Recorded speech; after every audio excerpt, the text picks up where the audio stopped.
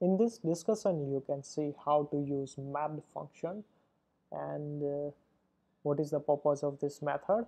And in case you missed previous discussion about how to use filtered function, please check, link is given in description. So I'm going to an editor, and here I will perform all the operations related mapped function. And if you don't know about mapped function, then if you remember the map function in Python, similarly it's work the same thing in Odoo, but the thing is you have to use only mapped instead of map. Again, let me give you overview. Like the mapped function calls the specified function for each item of record set and return the result. Result means record set. And one more thing is we are also using a lambda function using this map function. And if you don't know about lambda's definition, the lambda keyword is used to define an anonymous function in Python. So same we are using this one, there is no any change, and we are usually use this function for a one-time use. So let's say I will add student profile self.env, then after school.student and student list.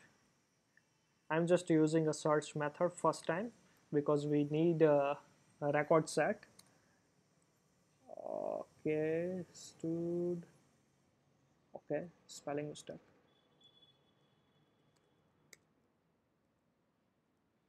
Yeah, so now it's working. So it will return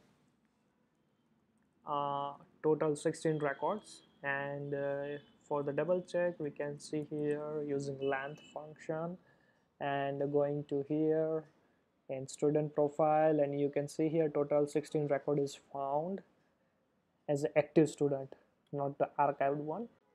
So usually what we have to do here is if we want to map with the particular fields, then we can use this one, something like this, like stud underscore list. You can see stud underscore list having a record set, and the same one we have to use here, and then after we have to use like dot, then after mapped, and here what we have to do is simply using lambda as an annonym function, then after we have to use like lm, then after dot. Now what we have to do here is this lm means this record set. It will iterate one by one, like first it will comes to 3 4 5, then after 3 4 6 7 8 9 10 and till 53. It will check what we are performing the operation here. It will return the if the condition is matched, the mapping will match, then it will return the record set. Let's say if school id is found, then such records I have to map with the school id. Then what we have to do is like school underscore id. So you can see it will return the record set from this student profile. Then after like currency underscore id. So you can see right now we use two currencies in different student profiles, like 20 and 1. So something like this, it will return that record set. Also you can see hobby underscore list, we can also map hobby underscore list, and here we are using only two hobbies from this record set. So something like this you can use mapped function. And yeah, if you don't use this mapped function, then what you have to do here is you have to use lengthy code. Let's say school underscore ids equal to something like this. Then after you are using like for loop stud list, then after stud dot school underscore id school underscore ids dot append.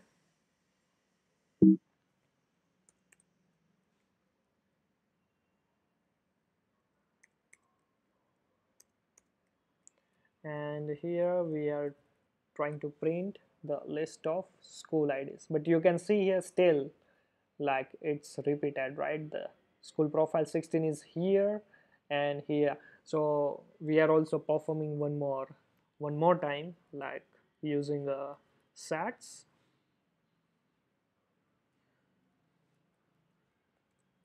and again we are using something like this, right? Now you can see it's a blank one, then after 2, 1, 3 and 16, and here you can see we having this school profile something like this in record set.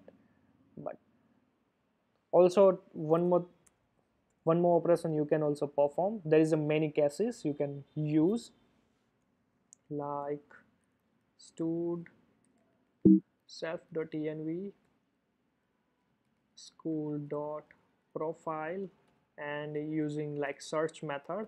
And this is a bad thing, like you are using, if you have a record set of the student profile and still you are finding only the school profiles which is belongs to a particular student, like you are just hitting two SQL queries to the database for the school profile, to getting the school profile, right? Like id in and stud underscore list dot school underscore id dot ids.